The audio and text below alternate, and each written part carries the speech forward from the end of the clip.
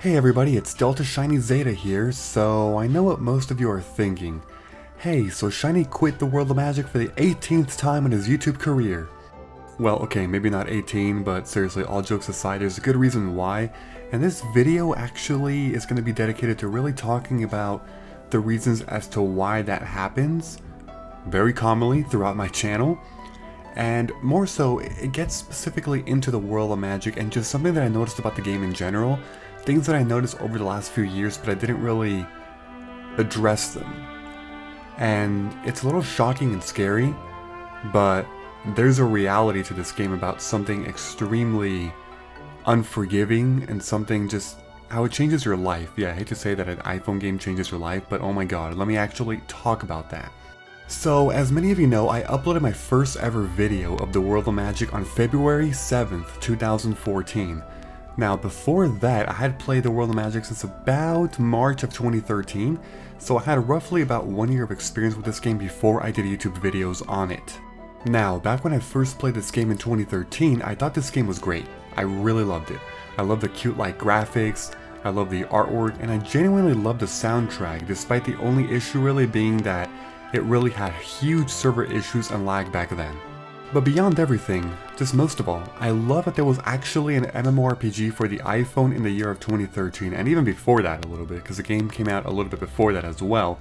Because back in those years, it was definitely a really unique aspect, you know, to just have a very well built MMO for the iPhone. So I just thought it was really unique, and that really stood out.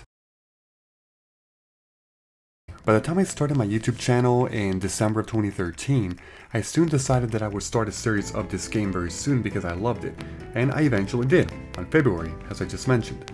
So I played for about a year and a half starting in February of 2014, with about no issues, which means that by the end of 2015 or so, you know, I was very consistent. But eventually, at one point, the upload started slowing down, and many of you noticed. So I went from uploading 2 of the World of Magic videos on one day, to once daily, to eventually once every other day, to eventually only on weekends, to eventually only bi-weekly, which means like once every 2 weeks, and then eventually just random uploads every few months or so, just whenever I felt like it. There were many times when I did, quote, come back, and I did do a new miniseries. For example, I did the No Black Trader run, I did the New Start back in 2017, I did the Rhinkrat series, and now I did the Ranger Guide. But eventually I, quote, quit all of these, except the Ranger Guide is technically in the hiatus, but I'll get to that in a little bit. But the point is that yes, I eventually quit all these series. Now this sparks the very interesting question, why did I quit all these series? Was I just busy with life? Was I bored with this game? Was I scammed of all of my accounts? Stick around and find out.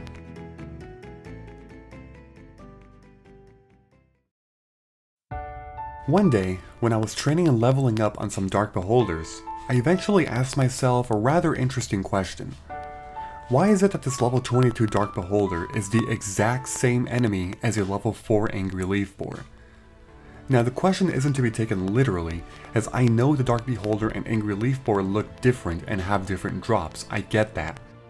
It's more so asking about why is it that Come To Us programmed these 2 enemies the same exact way in terms of gameplay mechanics despite them being 16 levels of a difference. Like seriously, I'm doing the same exact shit right now compared to back when I was a level 3 noob killing boars. The strategy's simple, gradually keep your distance and spam your same ranger skills until it dies. Rinse and repeat on every single enemy. Literally the only difference now is that it takes more monsters to kill in order to level up. That's it. That's literally it. So this is why this question really sparked some curiosity about the reality of this game and how Come To Us is actually a mastermind in actuality. The whole objective of the World of Magic is quite simple. It's to level up and to get better equipment and skills in order to succeed against others in PvP one day, right? Now I know what you're gonna say, but that's how all MMOs are. That's true. It is. But the major difference between those games and the World of Magic is how the developers aim to help players make the ultimate objective come true. Let's break it down. If the goal is to be one of the best players in an MMORPG such as World of Warcraft, Final Fantasy XIV, or many others, then there's numerous ways on how to do it, such as training on enemies normally, doing quests, dungeon queuing, and really just being strategic in general as to what is the best possible action to take and where to go depending on what level you currently are. In the world of Magic, if the goal is to be level 50 one day, or at least the level 40s, they have one and only one way to achieve it: kill millions of monsters. There are 0 quests that are consistent throughout the game that are directly correlated to you getting experience aside from the Ancient Coin quest in the beach, but it has its own problems, which is related to the main point of this video, and I'll get to that in just a little bit. But there's realistically no diverse or creative way to gain levels. For all you new players watching, the thing that you're doing right now at level 1 is literally the same thing you will be doing at level 42, killing millions of stupid, mindless monsters. And that is it. Thinking about all that is a little scary, but very, very sad. So here's a pretty accurate chart I found online that details all this and how long it actually takes to level up. It only shows the information for the levels of increments of 10, but I think that's about all the information that we need to reach a conclusion. So as you can see, each different column shows a different category. The one on the very left is level. That's basically self-explanatory. It indicates what level. The next column shows how much experience you need to reach the next level. For example, at level 20, you need 66,300 experience to reach level 21, and that gradually keeps increasing every single level by a little bit. The next column shows monster experience, roughly about how much experience you'll be getting from monsters that are generally 3 to 4 levels above you, which means you need to have the proper hit rate and stats to actually hit them. So yes, that's one thing I didn't really mention yet, but I guess I'll mention it now. These numbers are all assuming you even have the proper equipment to consistently deal solid damage to enemies that are about 3 or 4 levels above you to kill them quickly enough. If you aren't there yet, then it'll actually take you even longer than this chart. But anyway, going to the next column, it indicates the number to kill. So approximately, you need to kill 4 Kuis at level 1 to reach level 2. Approximately, you need to kill 166 monsters of about level 12, 13, 14-ish, around there, to reach 11. Yeah, level 1's the only one where I didn't really put that you need to kill, like, let's say Borg level 1, because nobody does that. But aside from that, once you're 10 or higher, yeah, you need to start killing monsters that are 3 to 4 levels higher than you if you want to level up faster. Anyway, the next column shows time to kill every single enemy, per enemy, and it's averaging 10 seconds per. So assuming that you kill a Kui in 10 seconds, you would, of course, you can basically do the math. You would need a total of 40 seconds to kill 4 Kuis to reach level 2, and so on. Now, there are ways to speed up this process, of course. Getting better equipment, that does, of course, make you kill them faster. But in general, this chart is not indicating the 20% experience buffs that you can get, so just keep that in mind. That will actually speed up the process a little bit. Not a whole lot, but a little bit, definitely. So the final column, it shows in hours. It translates those seconds in hours. For example, to reach level 2 from level 1, it would take you about 0.011111 hours to reach level 2. Which translates to, again, 40 to 45 seconds or so. At level 10, it would take you about 45 minutes to reach level 11. At level 20, it'll take you about 3.12 hours to reach level 21. So going from that, as you can see, if you want to reach level 31 from level 30, you need to spend 18.5 hours of gameplay to reach it. If you're level 40, it'll take you over 60 hours of training, killing the same stupid monsters over again. This means that going from level 40 to 50 will be at least 600 hours, but that's like a perfect best case scenario. It's more like 800 to 1,000 hours in reality because of a lot of other things that just happen in general, whether it's PvPing in the hot sand plains or wherever you're training, eventually getting bored of the game and having to take a little bit of time off and just talking with people, chatting up. You get the point what I'm saying, which is why that's a much better estimate, at least 800 hours. However, that's not even taking into account all the time it takes from levels 1 through 40, or all of the grinding for gold and equipment and scrolls and skill books and pets and all that shit. Like, what the fuck? Let's say I played this game for about 5 hours a week, which is actually a pretty realistic amount because usually normal gamers play for maybe about an hour of Call of Duty a day when they get home from school or work, plus a few more in the weekend, so it can go to like 7 or 8 hours a week, but beyond that, and you basically have no life, like seriously. But anyway, 5 hours a week, this means that this is about 260 hours a year. So this means that it'll take me 4 years to go from level 40 to level 50. Not even counting every other element about the game, such as grinding equipment and shit. Like, what the hell? What?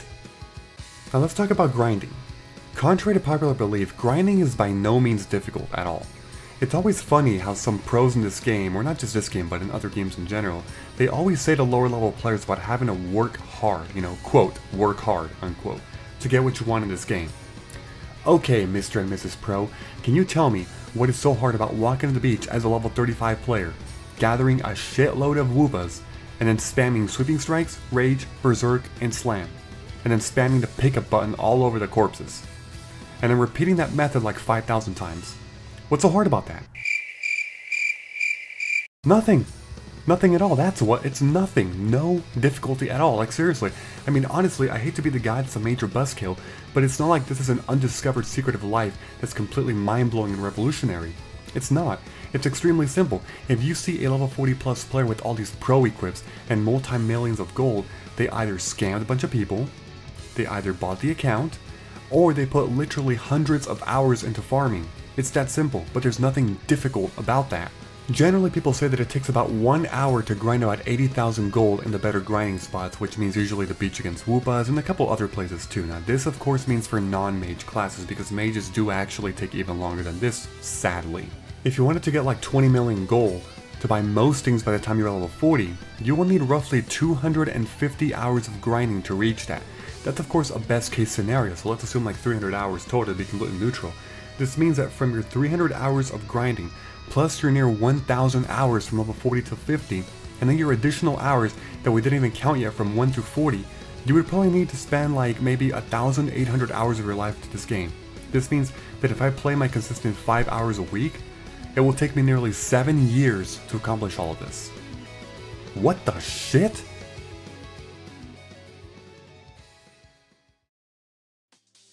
All of this has led me to a number of conclusions about this game. For one, there is no skill in this game whatsoever. None at all.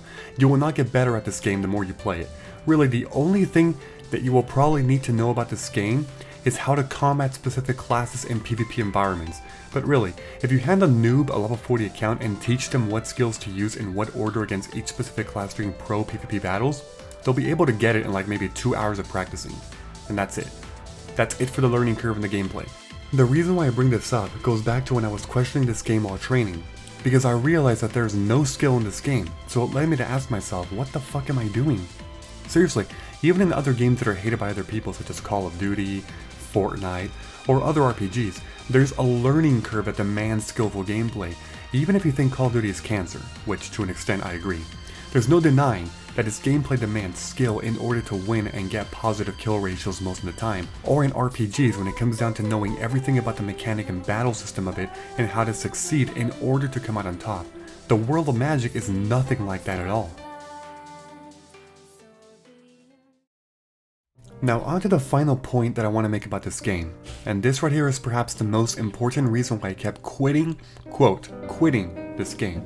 I know the previous part of this video may have been comedic or silly at times, but this next part is 100% realistic and completely honest as to why I kept quitting. And yes, it's directly related to the amount of hours you need to put into this game. Back when I started this series on my channel in early 2014, I was very dedicated into making this a progressful series for all the viewers. But one thing I noticed was that the more time I spent into this game, the less of a social life I had. And this, again, is connected to the things that I previously mentioned in terms of how much time of your life you need to dedicate to this game if you want to be successful. As many of you know, I'm a student at CSULB, which is Cal State Long Beach, and it's a university in Southern California. I first transferred to this university back in 2014, and one thing I eventually noticed was that there were many times back then when all I would do was go to class, go home, go to class, go home. Rinse and repeat every single damn day for every semester for my first year and a half there. And you know what I would do when I got home every day? That's right, play the World of Magic. This was consistent until early 2016 when I made a decision to have more of a social life because I honestly felt like pure shit that my best friend was literally my iPhone. So I made a decision to get more involved in my school. I joined a club on campus to meet people. I spent more time studying with classmates to interact with them. I eventually got a job on campus as well, and I still work on campus, and as of now, I'm currently the graduate assistant of our university's orientation program, a job that I love dearly because I get to meet so many great people in person. But the point of all this is that I feel genuinely happy that I don't spend all of my extra time glued to an iPhone game. I used to feel lonely in this world when all I would do is live in my room, but now I feel socially connected to the world, and with all of this came less time to be dedicated to the world of Magic. There's simply not enough time in my life to be going to school, work, having a social life, and being dedicated to my YouTube channel in general for Let's Play videos, which means other series, while at the same time playing the world of Magic and making general progress in developing my character. All I'm saying to all of you is this: if you want to have any chance of being successful in this game, to be called a pro one day, you will have to breathe the world of Magic, unless you of course spend literally thousands and thousands of real life dollars to not spend that much time. But aside from that, you would have to do this. You would have to breathe the world of Magic. And this is because of all the numbers and statistics that I showed you about the game, and the reality of how much dedication you have to commit to it. I know sometimes you may have that feeling that if you work extremely hard and dedicate your time to only training as opposed to just wasting time and chatting with other players, that you will make it to level 45 one day. And to an extent, yes, you're right. But you've seen the sacrifices. You will have to only go to class and go home right away. You will have to be in your room all day connected to your charger. You will have to skip meals to spend that extra time playing or take your iPhone with you to the bathroom. You will have to turn down friends that want to hang out with you. You will have to minimize your hours of social life. You get the point now, do you? Listen everyone, I completely get why the more popular videos on my channel are Summoner's War, Oceanhorn, EvoCreo, Micromon, Nexomon, and the World of Magic of course. Because they're more unique games that I did on LP style of. As I kept saying, to this day, I haven't seen any other YouTuber make a dedicated commentary series for the World of Magic like what I did. And that's what makes me stand out, and it makes this series very popular in my channel. But as much as I love to provide content that you all love to all of you viewers out there, I also now realize that I am not willing to throw away all my other aspects of my life for this iPhone MMORPG. I'm not saying that I won't ever upload any videos of this game ever again, but at least now you understand why I do this, and seemingly quit sometimes or only upload videos of this game at random weeks or months. This is the reason why. Everything I mentioned in this video is the reason why. Honestly, I'm sorry I never really gave a straight answer to many of you who always ask why did I quit TWAM, you know, again, like I get random comments saying that, or why I took another hiatus or break, and I would always answer generally saying, oh, I just got really busy with life, or oh, the game kind of bored me. Which was true, it was not a lie, but there was a lot more beyond that. My only recommendation to all of you is this: if you can even remotely relate to some of the things that I said in this video, it's important to re-evaluate yourself. Now, I'm not going to be the one to tell you what to do because I don't have that right, but it's nice to be aware of this at the very least. All I can say is that throughout the years I've gotten multiple comments from other players who used to play the World of Magic but quit due to very similar reasons I mentioned in this video. So if you're a level 25 player who's been excessively training the past few weeks because you're aspiring to be a level 45 pro one day, just ask yourself, is it really worth it? Is it really that important?